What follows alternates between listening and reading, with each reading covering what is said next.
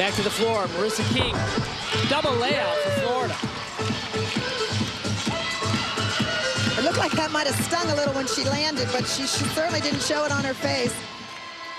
Ajane Dickerson's score was a 9.775. I know Rhonda told me this is a new floor exercise mat. It's a little tight. They have to work it hard.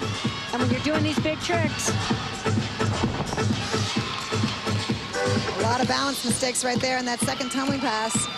Seems like every team on the competition floor right now is having problems in different places. No one is really coming out here and executing perfectly like you would expect during postseason.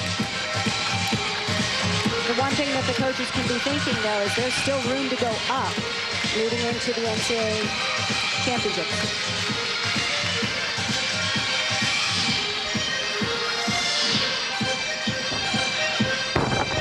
Now she got the landing. Yes. You know, Rhonda, no one is thinking about score today. They're thinking about win.